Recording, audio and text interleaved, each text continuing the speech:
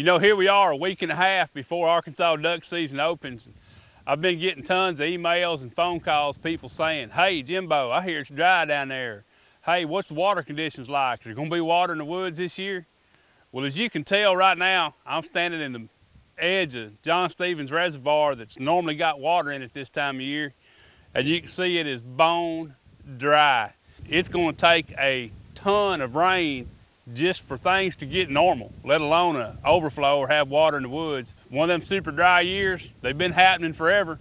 We just got to figure out how to deal with it. And as you can see, for right now, this ain't going to be the first pick for opening morning.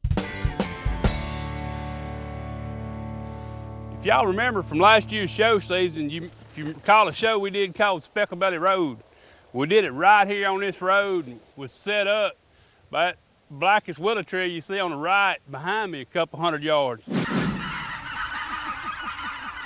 We named this road Specklebelly Road just because the specks love to get on this old road in shallow water, get some grit, hang out and loaf on this road up in the day. Well, I can hear some out there and seen some get up a minute ago, but you just never know what's going to happen from one year to the next. Last year was extremely wet. This year's extremely dry. But they're forecasting rain tonight and tomorrow, and you never know how the great duck god will smile kindly upon you. We're just gonna wait and see. You know, talk about dry, this is the boat ramp we normally use when we're hunting over here at the reservoir, and the water is normally at least up to about that grass line right there.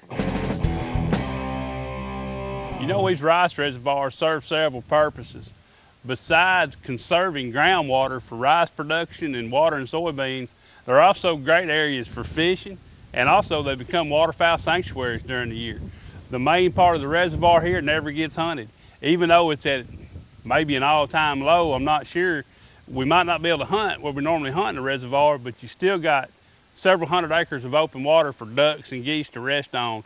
This will become extremely important for any future success for this duck season. Hopefully, it won't get any drier than this, and the great duck god will give us some rain. Retuned rice, duck candy right there. They'll like it. What this is the second crop, regrowth. This is the field Mr. John and them cut early. Come back and put the water on it, hoping that it would do just what it did. It has made very well. It'll be interesting to see what kind of duck use this field gets the rest of the year. I'm betting the next cold front, it'll start loading up.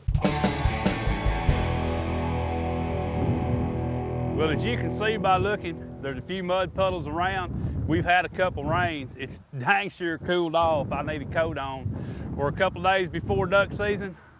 Hadn't really helped the pond out a whole lot, or the rivers, or biometer, or anything else for that matter, but it's a start in the right direction. Maybe there's hope.